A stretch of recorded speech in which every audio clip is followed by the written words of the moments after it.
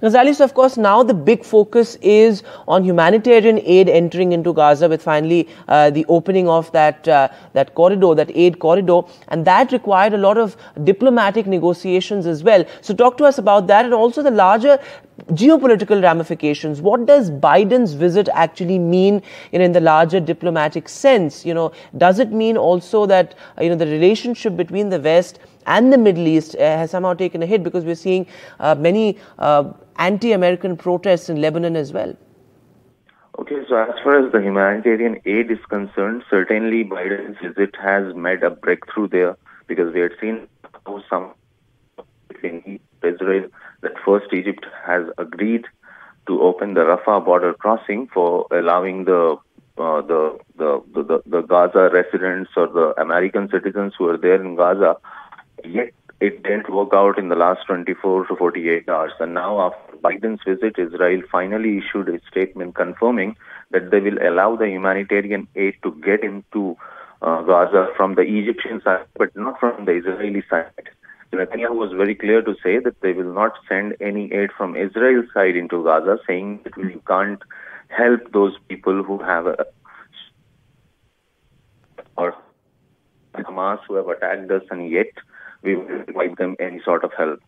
So this certainly Biden's visit has helped to make that breakthrough. And as far as the geopolitical is concerned, it's a big win for Israel as of now, and because it's a grandstanding of Israel at a global stage. Earlier, German Chancellor was there. Now, U.S. President is here. And in the next coming days, we are also hearing that heads of other states will also come and meet for solidarity. Also, if you see that the ground invasion in Gaza, which has been talked about in the last couple of days, that Israel will get into Gaza, that certainly has been delayed for now. And what we are picking up is that Biden has also warned Netanyahu to have some concern for Lebanon, because Hezbollah is much more stronger than Hamas as a terror organization.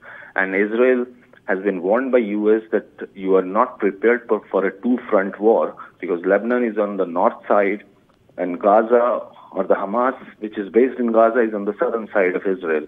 So Biden has certainly told Netanyahu to reconsider his decision of getting into the ground invasion into Gaza thing, and that's why we are seeing this delay.